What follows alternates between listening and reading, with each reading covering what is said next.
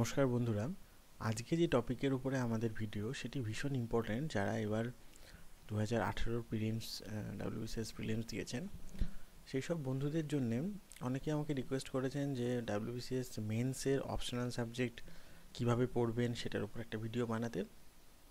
বন্ধুরা, সে কথা মাথায় রেখে আমাদের এই ভিডিও। অনেকের অনেক প্রশ্ন আছে, যারা প্রথমবার দিচ্ছেন তাদের তো আছেই, যারা এর আগে দিয়েছেন তারাও যে সবটা ঠিক করে পড়ছেন বা প্রপার ওয়েতে পড়ছেন সেটা এমনটা নয়। অনেকে কোনো কোচিং সেন্টারে পড়ছেন, সেখান থেকে গাইডেন্স পাচ্ছেন, ঠিক আছে, কিন্তু আমার ভিডিও তাদের জন্য, সেই সমস্ত প্রান্তিক বন্ধুদের জন্য, প্রান্তিক ভাই বোনেদের জন্য যাদের পাশে দাঁড়ানোর মতো কেউ নেই, তাদের সেই আর্থিক সামর্থ্য নেই যে কোনো কোচিং সেন্টারে একটা লামসাম অ্যামাউন্ট দিয়ে ভর্তি হওয়ার বা একটা হিউজ অ্যামাউন্ট দিয়ে প্রতি মাসে সেখানে ক্লাস করার।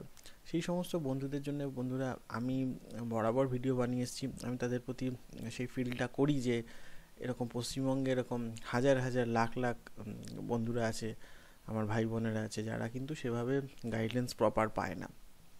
বন্ধুরা, সেই কথা মাথায় রেখে এবং সেই তাদের জন্যে এই ইনফরমেশানগুলো দেওয়ার জন্য স্পেশালি এই ভিডিওটা, যে মেন্সের অপশনাল সাবজেক্ট আপনি কীভাবে পড়বেন। আপনি সদ্য প্রিলিমস শেষ হয়েছে, আপনি মেন্সের জন্য পড়া শুরু করছেন, আপনাকে কিন্তু মাথায় রাখতে হবে মেন্স শুধুমাত্র কম্পালসারি পেপার নিয়ে নয়, তার সঙ্গে কিন্তু অপশনালও আছে।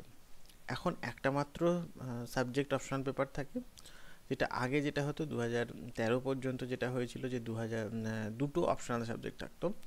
তখনও আমার ছাত্রছাত্রীরা আমি সবসময় বলতাম যে তখন সেই ট্রেন্ডটা দেখতাম যে অনেকে একটা অপশনাল নিত, যে ঠিক আছে সি আর ডিটা তো আমি পেয়ে যাব, দুটো অপশনাল আমি পরে পড়বো।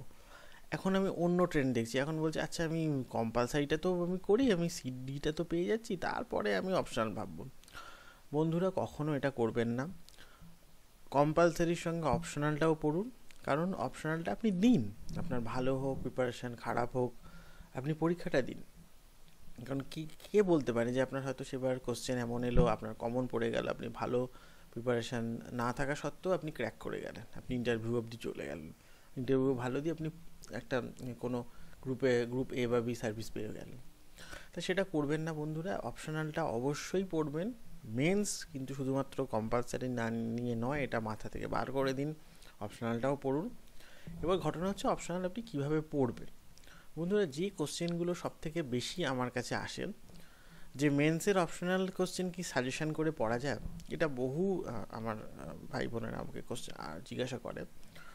অবশ্যই পড়া যায় বন্ধুরা, অবশ্যই পড়া যায়। আপনি কমনও পাবেন এবং আপনি এর বাইরে থেকে কিছু কোশ্চেন আসে না, আপনি সাজেশান যেটা করবেন সেখান থেকেই আসবে। কেন আসবে, কী করে এত কনফিডেন্টলি আমি কথাটা বলছি? আমি সোজা পথেই কথা বলছি, আমি যেটা লিগাল সেই কথাই বলছি আপনাকে, যে আপনি অবশ্যই সাজেশান করে পাবেন। কিন্তু সাজেশানটা 10-12টা কোশ্চেনে হবে না, সেটা হয়তো একটু বড় হতে পারে, কিন্তু অবশ্যই আপনি সাজেশান করেই সেখানে পাবেন। কিভাবে সাজেশান করবেন সেটা আমি আসছি পরের পোর্শনটা। আর হচ্ছে মেন্সের খাতা কারা দেখেন অপশনাল সাবজেক্টে। বন্ধুরা, WBCS মেন্সের খাতা, অপশনাল সাবজেক্টের খাতা, এখন তো বাকি কম্পালসারি পেপারগুলো যেহেতু ম্যাক্সিমাম টাইম এমসিকিউ হয়ে গেছে, সেটা তো ওএমআর শিটে সেটার রিডিং হয়, কিন্তু যেটা অপশনাল সাবজেক্ট এখন আপনাকে ডেসক্রিপটিভ লিখতে হয়, এই সাবজেক্টগুলোর খাতা ইউনিভার্সিটির প্রফেসররাই দেখেন, মেনলি ইউনিভার্সিটির প্রফেসররাই দেখেন, এবং সেটা খুব গোপন থাকে। বন্ধুরা, যারা এর আগে পরীক্ষা দিয়েছেন তারা দেখতে পাবেন যে একটা পোর্শন থাকে প্রথম পেজের, যেখানে নাম রোল নাম্বার লিখতে হয়, সেটা কিন্তু একটা দিকে থাকে, সেটাকে ছিঁড়ে দেওয়া হয় যখন সেটা এক্সামিনারদের কাছে যায়। সেটা এক্সামিনার কোনো ক্যান্ডিডেটের নাম দেখতে পায় না, তার কি ডিটেলস দেখতে পায় না, একটা কোড দেওয়া থাকে, সেই কোডটা শুধুমাত্র পিএসসি জানে। সেইটা যখন খাতার মার্কসটা আসে তারা ডিকোড করে সেই মার্কসটা বসান। ফলে বন্ধুরা, এইখানের মধ্যে আরেকটা কোশ্চেন লুকিয়ে আছে। অনেকেই বলেন যে আমি বাংলায় পড়বো না ইংলিশে পড়বো, এই কোশ্চেনটা আসে বন্ধুরা। আমার সাজেশান, আপনি যদি একেবারেই ইংলিশ না মানে কনফিডেন্স না পান সেটা অন্য কথা, কিন্তু যদি আপনি পারেন, আপনি কিন্তু ইংলিশেই দিন পরীক্ষাটা। কারণ কেন? কারণ যারা অপশনালের খাতা দেখেন তারা সবাই ইউনিভার্সিটির প্রফেসর এবং ওনারা কিন্তু সাবজেক্টে ইংলিশেই পড়েন।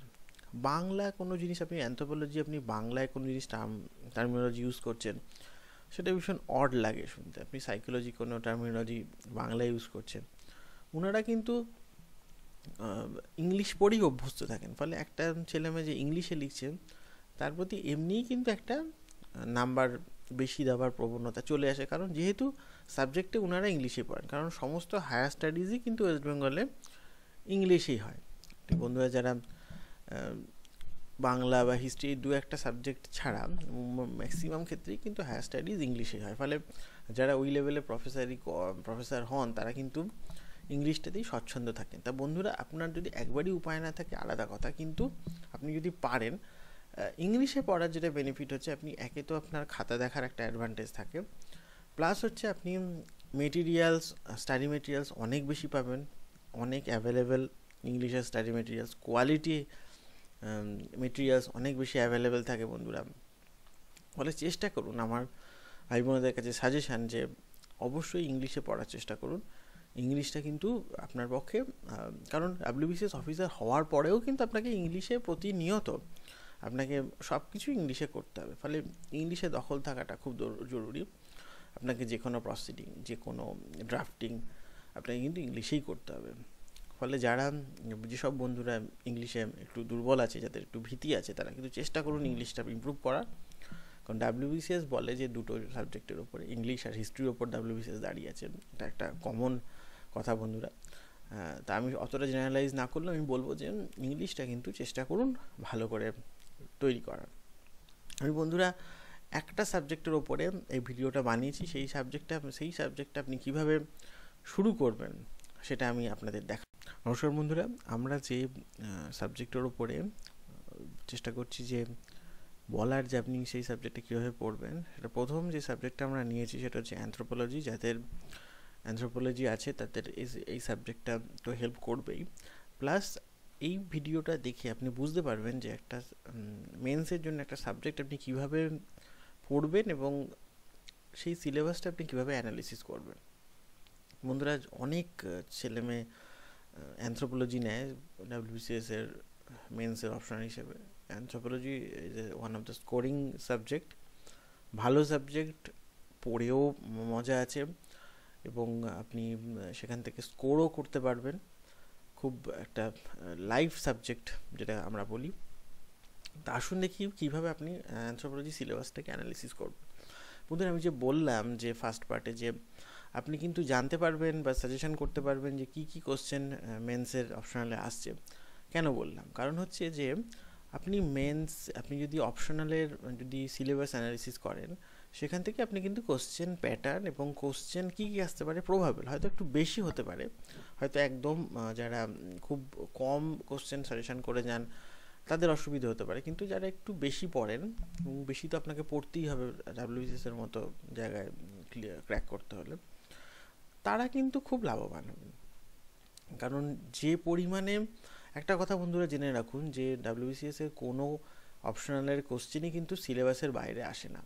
কারণ যে পরিমাণে এখন কোর্ট কেস বেড়ে গেছে, বিশেষ করে WBCS রিলেটেড প্রচুর কোর্ট কেস হচ্ছে, prelims, men's, compulsory, optional related, সেখানে কিন্তু PSC কোনো রিস্ক নেয় না, যা সিলেবাসে থাকে তার মধ্যে থেকেই কোশ্চেন আসে, এটা একদম 100% শিওর। ফলে আপনি যদি সিলেবাস ধরে ধরে পড়েন তাহলে কিন্তু আপনি একদম 100% কমন পাবেন। আসুন দেখি বন্ধুরা, প্রথম যে অ্যানথ্রোপোলজি পেপার 1 চ্যাপ্টারটা আছে, introducing anthropology, meaning and scope of anthropology, main branches. এখানে কতগুলো ব্রাঞ্চ আছে অ্যানথ্রোপোলজি, আপনি যদি এখান থেকে 4টে ব্রাঞ্চ, যেমন socio cultural, biological, archaeological, linguistic, এই 4টে ব্রাঞ্চ রিলেটেড যদি আপনি শর্ট নোট তৈরি করে রাখেন, আপনার কিন্তু এখান থেকে কোনো না কোনো কোশ্চেন কমন আসতেই পারে। Brief outline of the growth of anthropology, enlightenment, colonialism, anthropology, যে একটা কলোনিয়ালিজম, কলোনির থেকে যে যখন যে বিভিন্ন ইউরোপিয়ান যে কলোনিগুলো তৈরি হলো, তার কি এফেক্ট আছে, এবং সেই কলোনিগুলো যে আসার পরেই, যে তৈরি হওয়ার পরেই যে ইংলিশ কালচার আমরা এটাকে ইউরোপিয়ান কালচার আসার পরে আমরা এনলাইটমেন্ট হলাম, তার রিলেটেড কোশ্চেনগুলো আপনি এখান থেকে তৈরি করে নিতে পারেন। যে কোনো বই আপনি অ্যানথ্রোপোলজির আপনি পেয়ে যাবেন বন্ধুরা। আমি অ্যানথ্রোপোলজি বই রিলেটেড আমি পরে ভিডিও, স্পেশালি একটা ভিডিও বানাবো, দেখতে থাকুন আমাদের চ্যানেল। এরপরে যেটা হচ্ছে theories of organic evolution, biological and cultural factors of the human evolution. কীভাবে মানুষরা কীভাবে পৃথিবীতে এসেছে এবং তার যে ইভলিউশন হয়েছে, একটা লং টার্ম প্রসেস। একদিনে মানুষ আজকে আমরা এই জায়গায় আসিনি, ধীরে ধীরে ধীরে ধীরে প্রত্যেক দিন আমাদের মধ্যে এখনও চেঞ্জ হচ্ছে, আমরাও চেঞ্জ হচ্ছি, সেখান থেকে আমরা একটা জায়গায় যাব। তো সেই যে প্রসেসটা, সেই প্রসেসটা আপনারা যদি মনে করতে পারেন, সেই জায়গাটা এখান থেকে, এই জায়গাটা আপনাকে পড়তে হবে। Theories of organic evolution, pre ডারউইনিয়ান, Darwinism, post ডারউইনিয়ান। Pre ডারউইনিয়ান একটা কনসেপ্ট ছিল এভলিউশনের, ডারউইন একটা বলল, এবং ডারউইনের পরে তার যে শিষ্য বা তার যে স্টুডেন্টরা তারা এক রকমের পড়লো। তো সেই ব্যাপারগুলো আপনাকে পড়তে হবে। সিনথেটিক থিওরি অফ ইভলিউশন, এটাও আপনাকে পড়তে হবে ভালো করে। এখান থেকে কিন্তু প্রতিটা থেকেই আপনি যদি অ্যানালিসিস করেন, এখান থেকে কোশ্চেন আপনি নিজেই দেখতে পাচ্ছেন যে কী কী কোশ্চেন আসতে পারে, সেই কোশ্চেনটা আপনি অ্যানালিসিস করুন। Neutral theory of molecular evolution, এখান থেকে স্ট্রেট কোশ্চেন আসতে পারে। Concept of evolutionary biology, skeletal change, skull, vertebral কলম, পেলভিক গ্রিডল, হাইন্ড লিম। এই যে স্কেলেটাল চেঞ্জ হয়েছে ইভলিউশনারি বায়োলজি, যখন মানুষ প্রথম দিকে যেরকম ছিল বন মানুষ আমরা বলতে পারি, সেখান থেকে তার যে স্কাল বড় ছিল, আমরা ঝুঁকে থাকতাম, আমরা চার পায়ে হাঁটতাম, সেখানে আস্তে আস্তে আস্তে আমরা সোজা হয়েছি, এখন সোজা হয়ে হাঁটি। সেই যে চেঞ্জগুলো, স্কেলেটাল চেঞ্জ যেগুলো হয়েছে, সেই রিলেটেড যে ফ্যাক্টরগুলো কোশ্চেন আসতে পারে এখান থেকে। আপনি এগুলো পড়লেন একদম শর্ট নোট ধরে ধরে, সিলেবাসটাকে ফলো করে, তার সঙ্গে প্রিভিয়াস ইয়ারের কোশ্চেন যদি আপনি অ্যানালিসিস করেন, আপনি কিন্তু সাজেশান এমনিই করতে পারবেন। Characteristics of primates, primate classification, primate কারা ছিল, কী তাদের ক্লাসিফিকেশান, এগুলো আপনি পড়তে পারবেন। থিওরিস অফ হিউম্যান অরিজিন, পৃথিবীতে মানুষ কীভাবে এসেছে তার যে থিওরি, সেটা আপনি পড়তে পারবেন। Geological time scale, special reference to the প্যালিওস্টোসিন এপক, সেটা আপনি পড়তে পারবেন।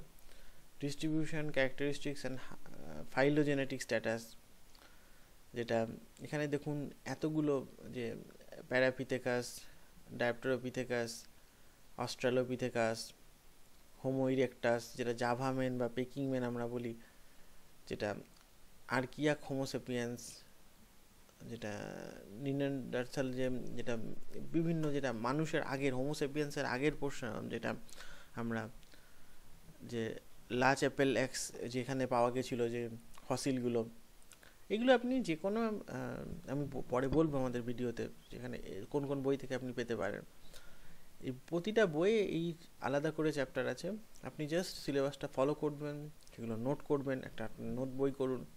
আপনি যদি কোথাও না পড়ে থাকেন, কোথাও থেকে যদি আপনি নোটস না নিয়ে থাকেন, আপনি নিজে প্রিপেয়ার করুন। এখানে হিউম্যান জেনেটিক্স একটা বড় পোর্শন আছে, methods, twin study, সাইটোজেনেসিক্স, population genetics, DNA structure, এখানে রেস্ট্রিকশন, ফ্র্যাগমেন্টেশন, যেটা আরএফএলপি, যেটা আমরা বলি আরএফএলপি, যে বিভিন্ন যে টেকনিকগুলো, ভিএনটিআর, এসটিআর, বিভিন্ন টেকনিক জেনেটিক্সে আছে, সেগুলো যে কোনো আপনি জেনেটিক্সের বই আপনি যদি পড়েন, আপনি সেখান থেকে কিন্তু পড়বেন, পেয়ে যাবেন এগুলো। বা আপনি যদি গুগলে সার্চ করেন এই টপিক ধরে ধরে, সেখানে একটা খুব ভালো পরিমাণে আপনি কিন্তু মেটেরিয়াল পেয়ে যাবেন। জাস্ট আপনাকে এটা, এই সিলেবাসটা আপনি ডাউনলোড করবেন, প্রিন্ট আউট নেবেন, দিয়ে আপনি এক সপ্তাহ ধরে গুগলে সার্চ করে করে এই রিলেটেড টপিকগুলো আপনি সার্চ করুন, আপনি সেখান থেকে নোটস বানান। এক সপ্তাহ জায়গায় 1 মাস লাগতে পারে, আপনার 2 মাস লাগতে পারে, তার বেশি লাগবে না বন্ধুরা। আপনি প্রতিটা টপিকের ওপরে কিন্তু আপনি একটা নোটস তৈরি করে নিতে পারবেন, এবং সেখান থেকে যদি আপনি কনসেপ্ট বিল্ডিং করেন, তাহলে কিন্তু আপনার এখান থেকে যাই কোশ্চেন আসুক আপনি পেয়ে যাবেন। কারণ একটা কথা মাথায় ঢুকিয়ে দিন, এই সিলেবাসের বাইরে যা এখানে লেখা আছে, এর বাইরে কিন্তু কোনো কোশ্চেন আসবে না। পিএসসি এর বাইরে কিন্তু কোনো কোশ্চেন করবে না বন্ধুরা। তারপরে দেখুন concept of human genome, nuclear genome, mitochondrial genome, chromosome, chromosomal aberration, এগুলো সবই genetics related. Patterns of inheritance, autosomal sex chromosome, যারা এইচএসে যাদের বায়োলজি ছিল বা যারা বায়োসায়েন্সের যাদের ব্যাকগ্রাউন্ড, তারা কিন্তু এগুলো খুব ভালো করে পড়তে পারবেন, বা যারা পড়েনও নি তারাও কিন্তু একটু যদি দেখে নেন আপনারা কিন্তু খুব একটা অসুবিধা হওয়ার কথা নয়। Human variation, concept of race, racism, basis of variation, morphological, hair, I, matrix, stature, head shape, polymorphic, genetic marker, blood group, ABO, Rh, যেগুলো আছে যে ভেরিয়েশন, একটা মানুষের সঙ্গে একটা মানুষের আমরা ব্লাড গ্রুপ রিলেটেড আমরা ভেরিয়েশন করতে পারি। আপনার হেয়ার দিয়ে আমরা, চুল, চোখ, এগুলো দিয়ে মানুষের, আপনারা এখন জানেন যে আমরা যখন আধার কার্ড করি আমাদের ফিঙ্গারপ্রিন্ট এবং আমাদের যে রেটিনাল যে প্রিন্ট, রেটিনার যে যেটা স্ক্যান সেটা করা হয়, তাদের একটা মানুষের সঙ্গে একটা মানুষের যে ডিফারেন্স সেটা একমাত্র ফিঙ্গারপ্রিন্ট এবং রেটিনা দিয়েই প্রমাণ করা যায়। তো সেইগুলো যে ভেরিয়েশনগুলো একটা মানুষের সঙ্গে একটা মানুষের আলাদা, সেগুলো আপনি জানতে পারবেন। এগুলো পড়ুন, পড়তেও ভালো লাগবে এবং সেখান থেকে আপনি অনেক কিছু জানতেও পারবেন আপনার ডে টু ডে লাইফের জন্য। Human growth and nutrition, concept of human growth, stages of growth, prenatal, postnatal, adolescent, একটা মানুষের যে যেটা ছোটোবেলা থেকে, তারপর ছোটোবেলা থেকে বড় হয়, তারপর অ্যাডোলেসেন্ট যেটা একটা বয়ঃসন্ধির সময় থাকে, এই যে পিরিয়ডগুলো, স্টেজ, সেগুলো আপনি যে কোনো বইয়ে পাবেন, আপনি গুগল করুন, আপনি সমস্ত রিলেটেড ইনফরমেশান কিন্তু আপনি এখানে পেয়ে যাবেন। মেথোডোলজি অফ গ্রোথ স্টাডি, এখানে গ্রোথ রিলেটেড যে ব্যাপারগুলো, গ্রোথ, নিউট্রিশন, সব বায়োলজি রিলেটেড এখানে ব্যাপার আসছে। মানে আপনি এখান থেকে এটা করলেই আপনি বুঝতে পারবেন সিলেবাসটা পড়লেই, যে যাদের বায়োলজি ব্যাকগ্রাউন্ড আছে বা যারা সায়েন্স নিয়ে পড়েছে এইচএস লেভেল অবধি অন্তত, তাদের কিন্তু বায়োলজি থাকলে এটা কিন্তু একটু সুবিধা হবে আপনার। Health and concept of health and disease, concept of communicable and non communicable disease, malaria, type 2 diabetes, nutrition related disease, এগুলো। Human adaptation, concept of human adaptation, অ্যাক্লিমেটাইজেশন, hot, cold, high altitude, মানে মানুষের সঙ্গে যে অ্যাডাপ্টেশন, মানুষ আজকে আপনি সমতলে থাকেন, আপনি যদি পাহাড়ে থাকেন আপনার কিছু বিভিন্ন ধরনের অ্যাক্লিমেটাইজেশন হবে। যারা পাহাড়ে থাকে, পাহাড়ি এরিয়ায় থাকে, তারা হাইটে ছোট হয়, তাদের লাংস ক্যাপাসিটি বেশি হয়, কারণ সেখানে অক্সিজেন কম থাকে। সেই সমস্ত অ্যাক্লিমেটাইজেশন, সেই প্রসেসগুলো, সেগুলো আপনাকে পড়তে হবে এখানে। যে BMI, body mass index, physiological variable, blood pressure, pulse rate, এগুলো ফিজিওলজি রিলেটেড ব্যাপার, আপনি এখান থেকেও পড়তে পারবেন এগুলো। কালচারাল ইভলিউশন, টুল টাইপোলজি, টেকনোলজি।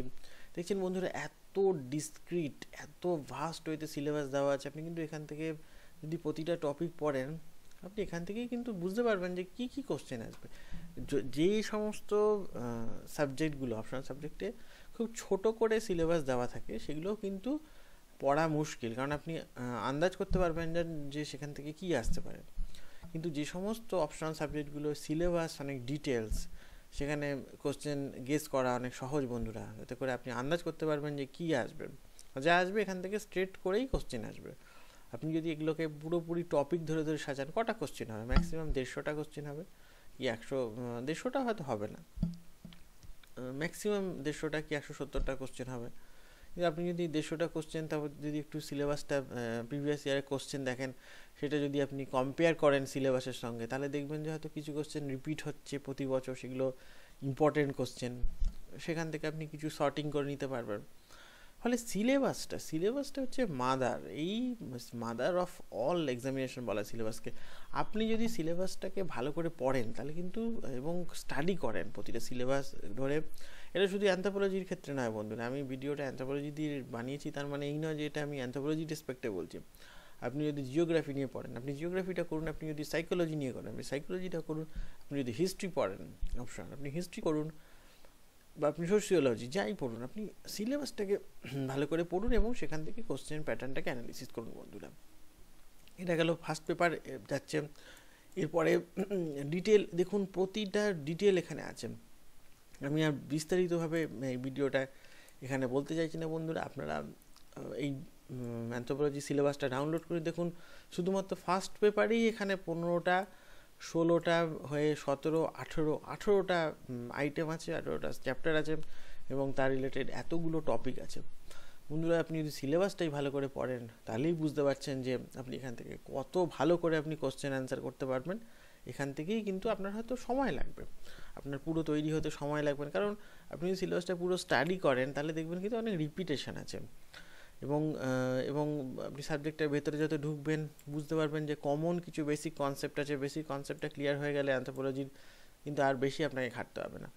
পেপার 2 যদি আমি দেখি, পেপার 2 এ দেখুন history and development anthropology, evolution of Indian culture and civilisation, emergence of man in India and contemporary variation, demographic profile in India. দেখুন কত ডিটেল দেওয়া আছে, এত সুবিধে আছে। আপনি যদি সিলেবাসটা ভালো করে পড়েন তাহলে কিন্তু আপনার কোশ্চেন গেস করতে কোনো অসুবিধাই হবে না। Anthropological approach to Indian civilisation, এই যে জজমানি সিস্টেম, ডমিনেন্ট কাস্ট, বিভিন্ন ধরনের কাস্ট সিস্টেম, এত ইন্টারেস্টিং আছে। আপনি যদি পড়েন ভালো করে আপনি বুঝতে পারবেন। Aspects of the Indian village কীভাবে তৈরি হয়েছে, তার কি structure, weaker section, tribal situation in India, anthropology of development and emerging issues of anthropology, human rights of advocacy of anthropology in context of the women, children, health and education, social cultural dimension, biological, medical, anthropology and ethnomedicine, issues in context, sect, culture, cult,